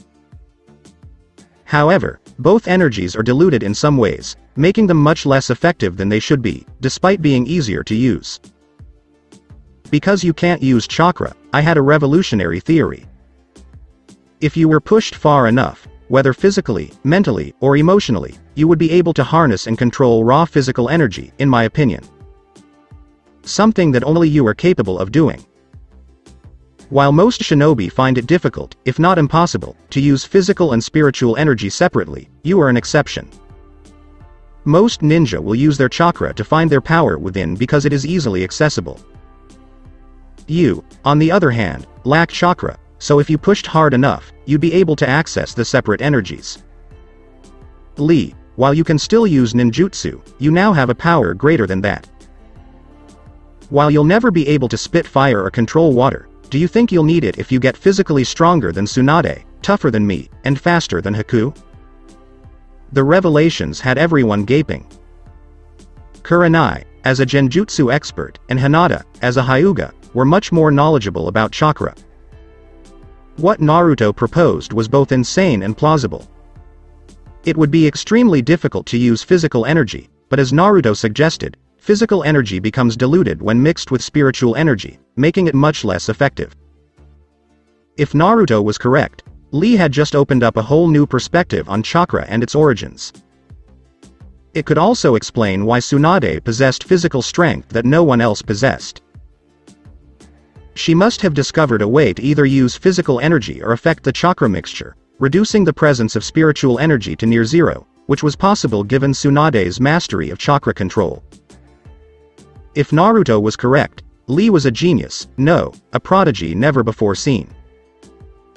Kiba approached Lee, looked him in the eyes, and spoke. "Lee, you've proven yourself to be a true prodigy. I must admit that I'm envious of how strong you're all becoming. But if you think I'm going to give up, you're wrong. Lee, You better learn to use your physical energy wisely or I'm going to beat you up." Everyone laughed at Kiba, knowing that it was his way of saying, "Good job," while also issuing a rivalry challenge. Lee gave Kiba a friendly smile before standing up and shaking hands. "Yosh. Kiba-kun. We're now competitors. Our youthful flames will burn brightly." Lee and Kiba both smirked at each other. Kiba had also been practicing when Lee's shockwave hit him and Akamaru. While his sister Hana mocked him and Akamaru, Kiba knew he could and would be stronger than her. The only thing left to do is to force that potential out. Knowing that his family's taijutsu would not suffice in the specialties he had chosen, he knew he needed to diversify his combat abilities. So he asked Kurenai to get him a chakra testing paper, which revealed he had a strong affinity for lightning. Kiba had spent a significant amount of time learning elemental recomposition after Naruto had shown him the fundamentals of lightning manipulation. But he didn't stop there. Kiba aspired to be like his father, who was said to be able to use ninjutsu through his nin dog. Of course, he knew he was nowhere near that level, but that didn't stop him from trying. What he discovered, on the other hand, was that while Akamaru couldn't channel ninjutsu from Kiba, he could use chakra. What was more intriguing was that Akamaru shared the same element as Kiba. Because the puppy lacked Kiba's reserves, Akamaru couldn't really use any jutsu higher than D rank. Kiba had also begun looking for a suitable weapon, with 2 options so far. He'd discovered a pair of clawed gauntlets in the armory, weapons that allowed him to defend as well as attack, and they were very similar to his clan's jutsu. His attention was drawn to a pair of chain-linked kama, on the other hand. He knew how powerful Shino's deadly kama could be after sparring with them, and the chain would aid him in capturing an enemy alive. Not to mention the combinations he could pull off with lightning chakra and a chain. In the end, he chose both so that even if Naruto only improved one of them, he'd have the other as backup in case he needed it. So Kiba spent a lot of time every day practicing both weapons, employing some of the tricks Tenten had shared with the team for switching between styles. So Kiba would spend hours in the dojo, rushing through the dummies and attacking them with kicks, claws, and chained kama, unleashing a torrent of attacks on the unfortunate dummies. Akamaru, on the other hand, was learning how to better channel his chakra while also increasing his meager reserves. It wasn't easy for the puppy, but if his partner was willing to push himself to the limit, so should he. After all, the 2 of them were a team. Shino and Haku, on the other hand, were having the closest thing to a date Shino could think of. While the poor bug user had accepted his feelings for Haku, and Haku had admitted she felt something for him as well, he was terribly ignorant of what a date is. His bumbling made Haku laugh all the time, his attempts to woo her failing so miserably that she thought he was cute. Despite his shortcomings in the dating department, she could see he was genuinely interested in her, which was a definite plus. Besides, she knew he liked her because he had already done things for her that he wouldn't do for anyone else. The issue was determining where she stood with him. Meanwhile, countless Naruto clones were collaborating with a certain perverted sage. The sage had assigned some of them to learn the fundamentals of Rasengan, knowing that the chakra exercise alone would be invaluable to Naruto. Another group of clones was working on seals and ideas, while the last section was assisted in using said seals by the aged Sennin. Nearly 20 clones were working on the Sandame's armor alone, others preparing Lee's future weapon for use. Jiraiya had no time to do his research because Naruto had managed to overload him. Then again, the aged ninja reasoned, what he was doing with Naruto was far more interesting than research. Jiraiya was astounded by the genin's talent with sealing, which ranged from elemental seals to reverse gravity seals to advanced storage seals to storage with storage seals. The week passed us by. The team never stopped practicing and improving. The aged Hokage came and visited the group near the end of the week, as if he didn't know where they were. Naruto summoned him, Jiraiya, Hinata, and Tenten to the armory's second room, where they could talk without interruption. When Naruto returned inside, He told the Sandaime what had happened to Tenten and sought ways to protect her from the council's greed. To say the Hokage was upset is an understatement. The old man was already struggling to have Naruto sent to root or executed. With Tenten attracting more attention, it would be extremely difficult to keep the council in check. Until Naruto came up with an idea. How about this, Gigi? Muramasa's techniques and relics, as well as how to make others like him, will be listed as Namikaze clan techniques and relics. Tenten would become a retainer for my clan because I was going to reveal my heritage to the village anyway. If Sasuke wants the sword or, God forbid, Tenten, he'll have to fight her or me one-on-one. Something he has no chance of winning, believe me. If they want to marry her off to a clan, they must go through me because she will be a retainer for my clan. Finally, I had Ero Sennin investigate the council with some of my infiltration assistants. We discovered a root underground headquarters, which, combined with Maya and Inoichi testimony sans about what happened 5 years ago, would easily lead to the asshole's conviction. Of course the council won't take it easy, but you can convict them for being accomplices. Gigi. I know you're tired and all, but these assholes are tearing Konoha apart. Sure. I don't feel the same way I used to, but that doesn't mean I don't care about people like you and Tenten or Hina-chan. I'll protect Konoha as long as you're here and it's important to you. Gigi, you may have to retire soon, or find a Hokage replacement. We need someone who can and will stand up to the councils. The old man sighed, revealing his age.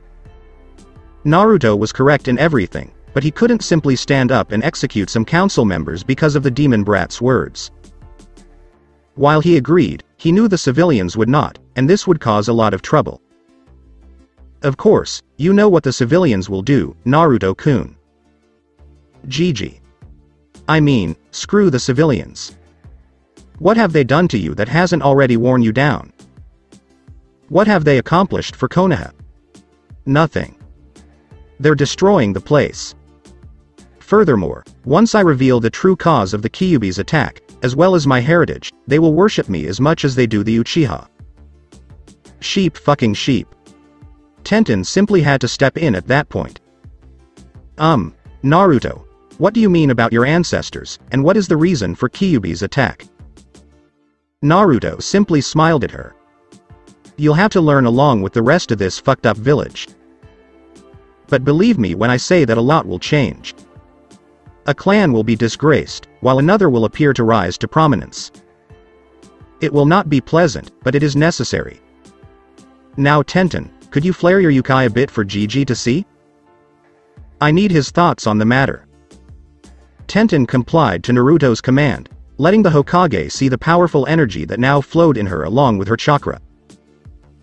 The red and black aura erupted around her like a double helix, one helix soft blue chakra, the other red and black.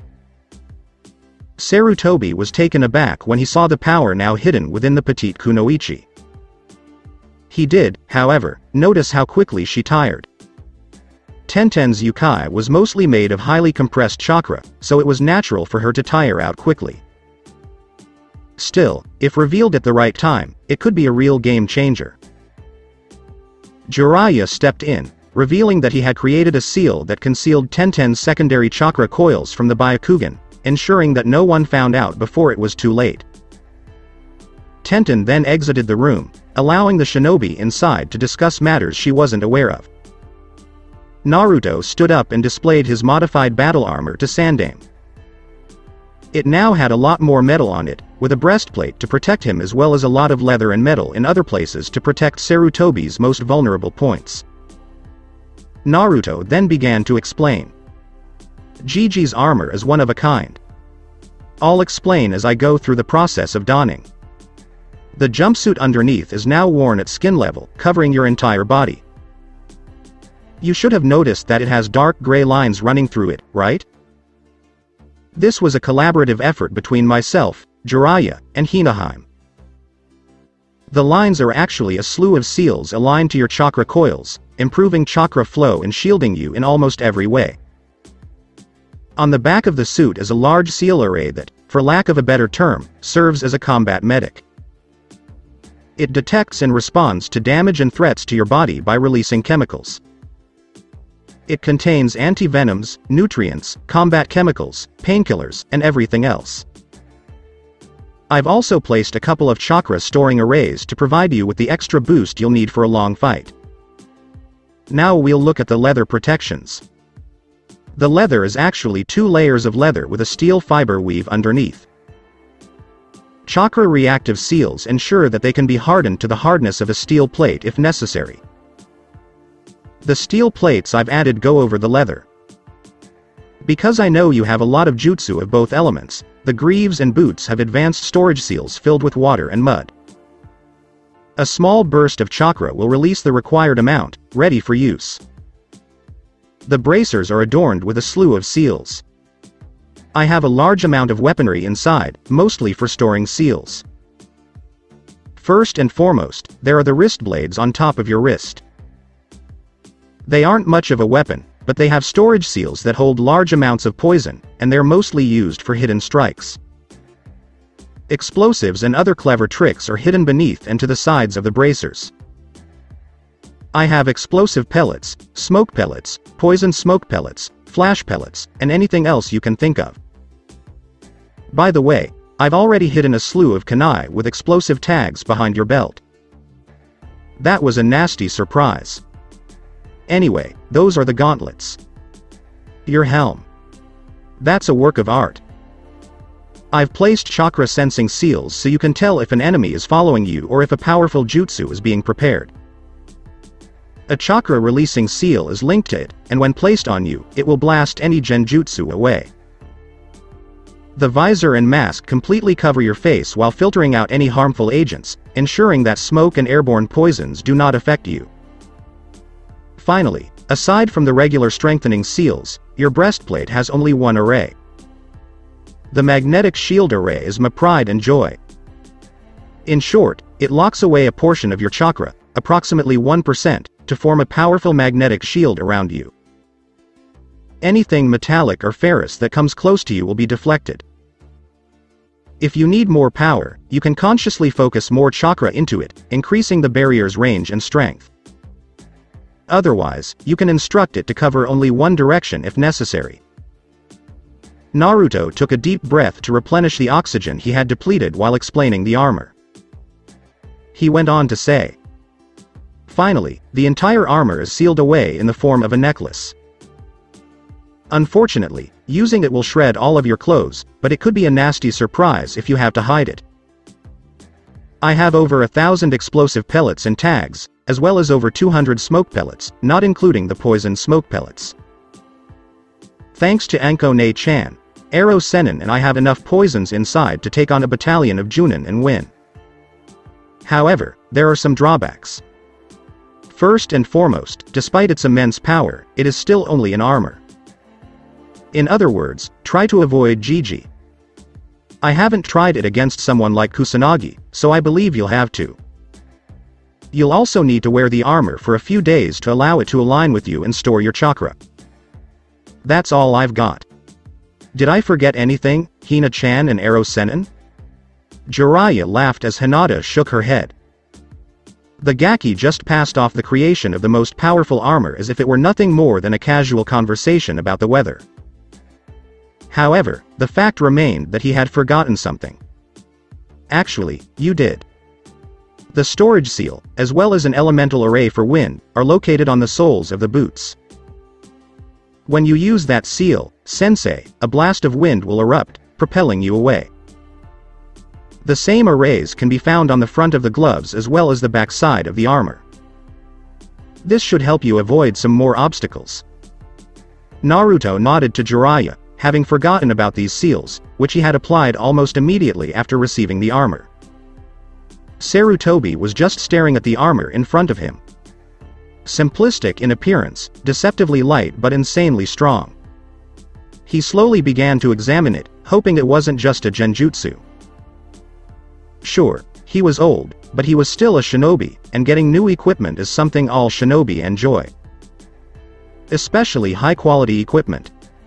Sarutobi had just realized that the term high grade didn't even apply to this marvel. No, it appeared that Naruto required a completely new scale on his own. However, the kid had discovered a way to create electricity from raw chakra, which should indicate how good Naruto truly was. The old Hokage chuckled. He was stupid for not recognizing Naruto's brilliance. Well, Naruto-kun, Jiraiya-chan, and Hinata-kun, I believe a reward is in order, as you must have all worked tirelessly to complete this on time. It truly is the greatest suit of armor ever worn by a Kage, and I am honored that you have allowed me to use it. I can't imagine how much time you must have spent on it. Naruto rubbed the back of his neck, and Hinata blushed at the compliment. Naruto wrapped his other hand around Hinata, pleased with the compliments she was receiving. He then continued to make Hinata blush a new shade of red in adoration. Yes, it was extremely difficult. Hinata-chan had to remember the location of each tenketsu on your body and then replicate it here, as well as the shape, form, and size of your chakra coils.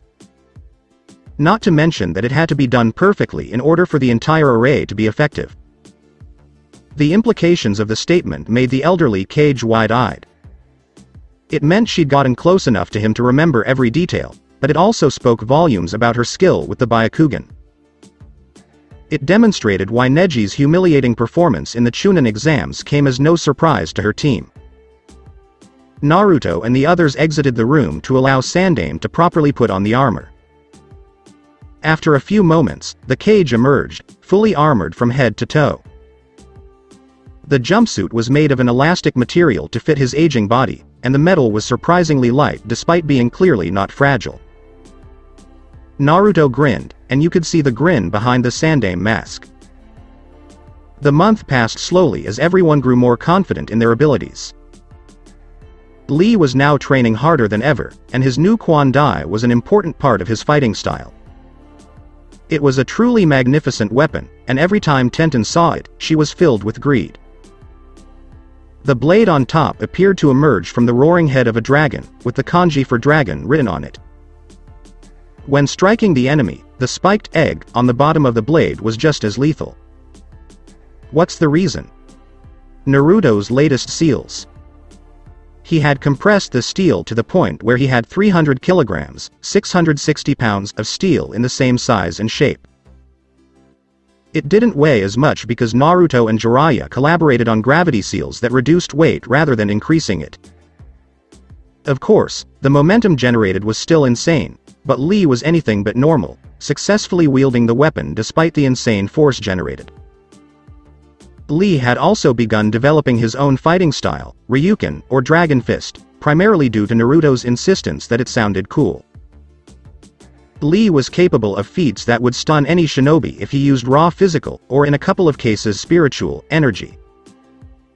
Lee, on the other hand, stated that he had only mastered one attack, a powerful spinning kick known as Dragon Tail. Why did he know he'd mastered it?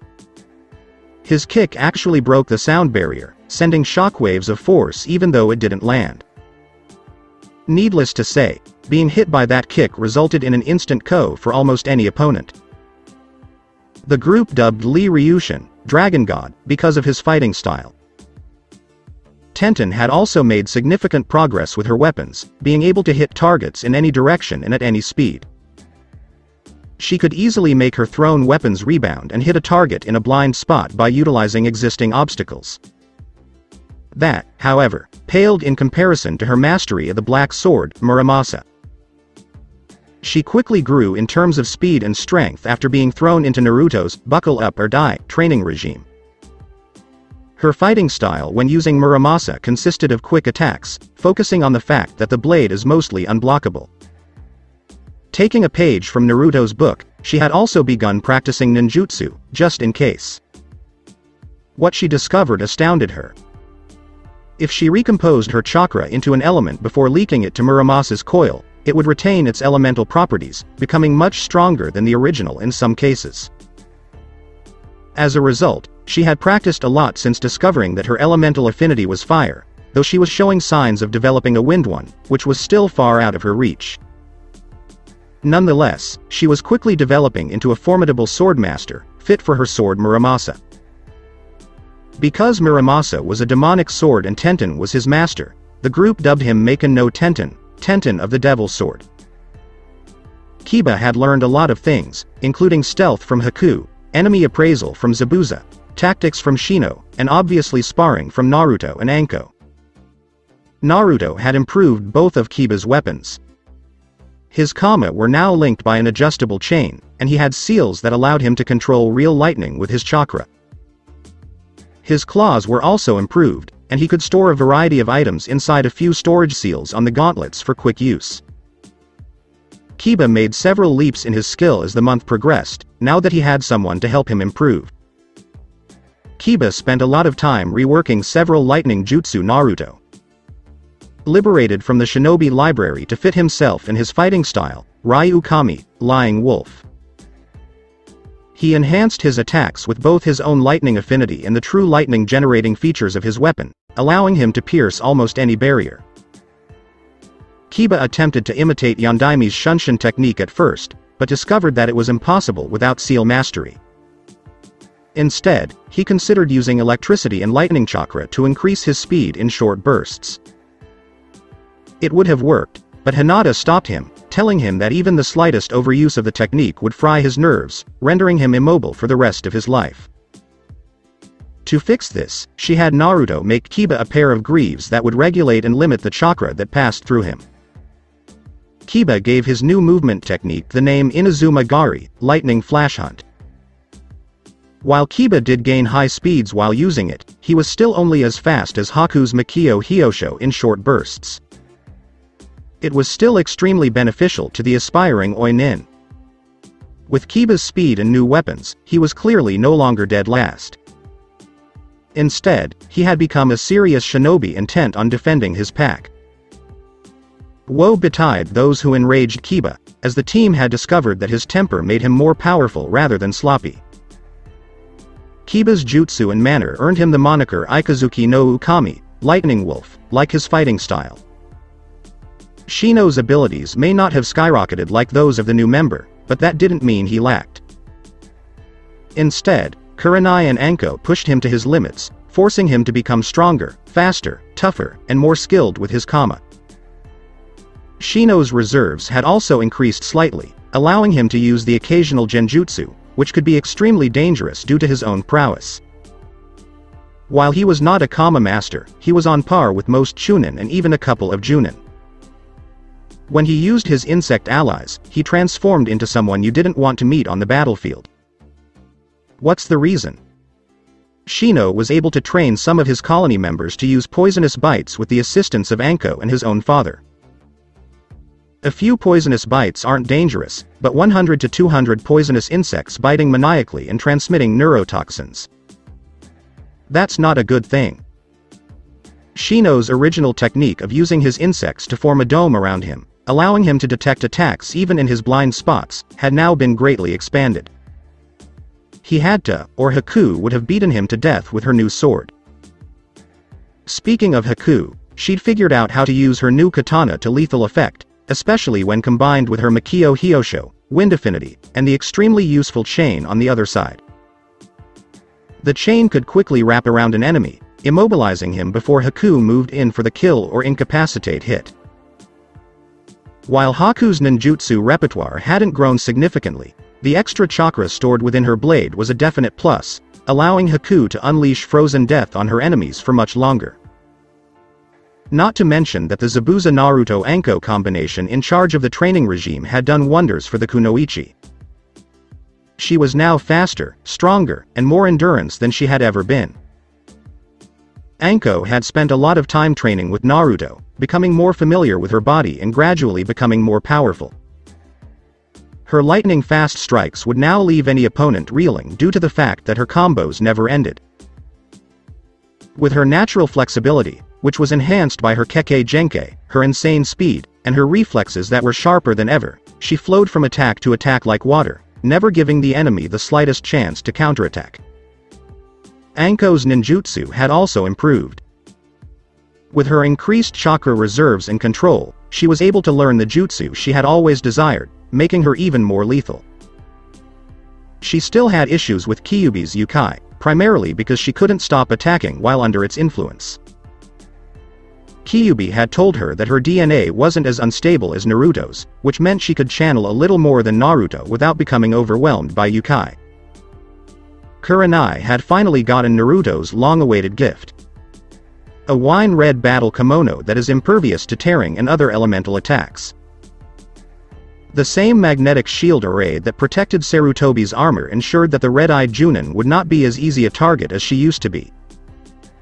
The flight feature on her back took some getting used to, but Kurenai could use it in combat, so long as Futon techniques are avoided. The wings were made of a lightweight metallic skeleton, reinforced cloth, and a few seals that generated wind from chakra. Kurenai's genjutsu list had also grown as a result of Kyuubi's teachings, allowing her to attack in ways that not even a Sharingan could match. Kurenai's control had improved even more as a result of the exercises, to the point where she could now easily use some high-leveled ninjutsu. Of course, the fact that Zabuza and Anko worked her to the ground alongside the rest of the group could have played a role. Zabuza had also put in the effort, sparring with Anko when he couldn't spar with Naruto. Being in Konoha had also helped the once-missing Nin grow into using techniques other than Suiten and expand his own repertoire. One of his favorite attacks, surprisingly, was made by Hinata, the powerful Suiten. Santorudan no Jutsu, water style, triple-headed dragon blast technique, an attack that dwarfed his own water dragon. He was also pleased whenever Hinata or anyone else used something he had taught them or helped them create. He briefly wondered if senseis felt this way when teaching their students, but ultimately decided he didn't care what he felt, just that it was nice. He could do without the occasional pranks Naruto, Anko, and Hinata played on him. He still shuddered when he saw them speaking with those irritating grins on their faces.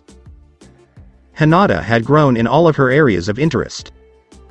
Her medical ninjutsu were good enough to use in battle, and her Jiyuken was improving with all the spars she had gotten in. Hinata had also improved her Suiten affinity, even inventing her own ninjutsu and teaching it to her sensei. She was well aware that she lacked his chakra, but she more than made up for it with her insane affinity for water. Even with all of his years of practice, Zabuza's affinity surpassed his own. Of course, Hinata was modest about the fact, still blushing from the compliment. But she had to admit that seeing her jutsu in action gave the young Hyuga a great sense of accomplishment.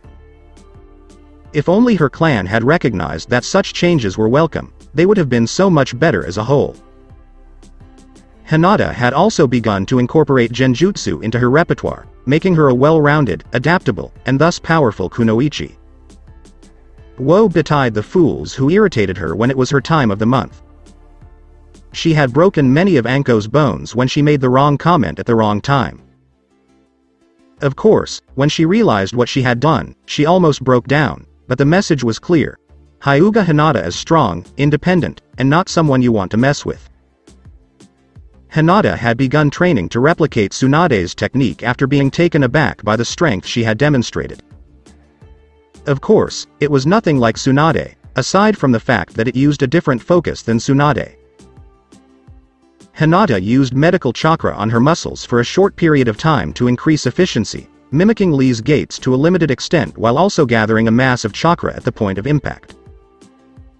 She could attack in an instant thanks to her enhanced muscles, and the chakra gathered on her palm or tonfa would explode on impact, shattering everything it came into contact with. Hinata's ability to do this in an instant, let alone split her attention between two very delicate processes, spoke volumes about her control. With constant sparring with his group members, Jiraiya's teachings, quality time with Hinata, and his own sealing inventions, Naruto was worked to the bone. However, this had a number of positive consequences. Naruto was well on his way to finding a way to remove and replace the caged bird seal with Jiraiya's assistance and Hinata sneaking into her clan's compound to retrieve the notes on the caged bird seal. The new seal was finished, but if he wanted the Hyuga to change, he'd have to remove the caged bird seal first. He'd also completed another seal, based on his father's Hiraishin Kanai. It was a tattoo of summoning. The owner of one such tattoo could use it to summon any other owner of the same tattoo to his location. Of course, it was still limited by chakra expenditure, but being able to summon his team to himself in a time of need was worth it. Zabuza, Anko, Kurenai, Haku, Team 8, and the Hokage had all gotten one of these tattoos, but Jiraiya had politely declined. He'd also changed his outfit. He was now dressed in black pants with red tribal designs and a shirt that showed just enough of his muscled arms while unzipped just enough to reveal the muscle underneath. Naruto's shirt was partially hidden by a black vest that was completely unzipped. What was important though, was the trenchcoat he had gotten his hands on. The background was blood red and orange flames, with the words First Maelstrom written in red on the back and an orange fox surrounding the kanji. Numerous seals were of course employed on the items, mostly to prevent them being destroyed due to Naruto's wild fighting style and sudden, radical transformations. Naruto was now lying on Hinata's lap after a romantic picnic followed by a make-out session. Naruto thought Hinata looked like an angel with the sun setting behind her. Slowly, he reached into his pocket and pulled out a small box. He was pleased to see Hinata's face light up when she saw a ring with an amethyst on it when he handed it to her. Naruto gave a soft laugh. "I know we're too young to marry or anything, but I couldn't stop myself when I saw it. I thought you'd like it so, I bought it for you, Haim. Hope you like it." Hinata leaned and kissed Naruto before giving her reply. "It looks beautiful, Naruto-kun, thank you. It's fantastic." When the date ended, Hinata practically skipped the rest of the day before going to bed. When she entered her room, she spotted a beautiful battle kimono lying on her bed with a small note on it, saying, "Now you will look like the princess you really are no matter where. I hope you like it." Hinata, of course, recognized Naruto's writing and blushed a new shade of red before putting it on. It was a soft lavender color with white flower depictions on the lower hem. The cloth was cut on her shoulders and, with its neck cut, emphasized her cleavage. Her chest was guarded by a simple, light breastplate that did not detract from its elegance, and it was also adorned with flower depictions. The kimono's lower hem ended above her knees, exposing her legs without being slutty, simply elegant. The sash she was wearing as a belt already had a spot for her trusted tonfa. While the fabric was very light, it was slightly stiffer than usual, despite the fact that it looked and felt like silk. She noticed some notes on her new dress on the back of the card. The cloth was improved like Kurenai's own battle kimono, while possessing some secret features made specifically for Hinata to find, according to the mysterious admirer, as if she didn't know who it was. Hinata noticed the kimono fit her perfectly and made a mental note to ask Naruto how he was able to get her exact measurements. Hinata laughed as she danced around in her new kimono, admiring its simple beauty. She laughed some more before falling asleep soundly. Naruto, for his part, smiled at the moon before retiring to his home for the month. Aside from that, the Chunin exams were the next day, and he'd need everything he had. No, not for Neji, but for Gaara. He knew the boy was unstable but extremely powerful. They'd almost certainly meet in the finals. Naruto sighed slightly before falling asleep, Hinata's scent still lingering on his clothes. Daybreak arrived, and the group dressed, with the girls admiring Hinata's new dress, and had a hearty breakfast. Given the amount of food consumed, it would be considered a feat fit for a king. The group moved out of the place that had become their home for the past month, their weapons secured in seal or sheath. Naruto and Anko shuddered involuntarily as they were greeted by a sun surrounded by a rainbow ring. The snake coiled around the sun, a beautiful but foreboding omen. They exchanged glances, gaining strength from one another before setting out for the village. That's it for today. If you enjoyed this video, give it a big thumbs up and subscribe to my channel for more awesome stories like this. Thank you. See you all in my next video.